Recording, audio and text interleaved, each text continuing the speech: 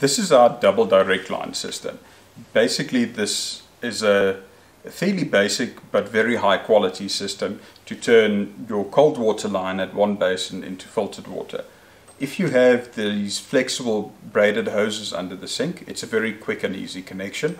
You just disconnect the existing one from the wall and connect it to the system's output and use the provided one, the hose, to connect the water feed into the system.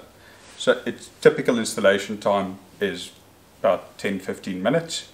Basically what this filter will do, it has a 1 micron sediment filter that will remove dirt and a little bit of bacteria, give you crystal clear water, followed by a premium KDF filter which would remove chlorine as well as some heavy metals, and the KDF gives it a very high resistance to bacteria growth inside of the filter. It's not a physical barrier against bacteria.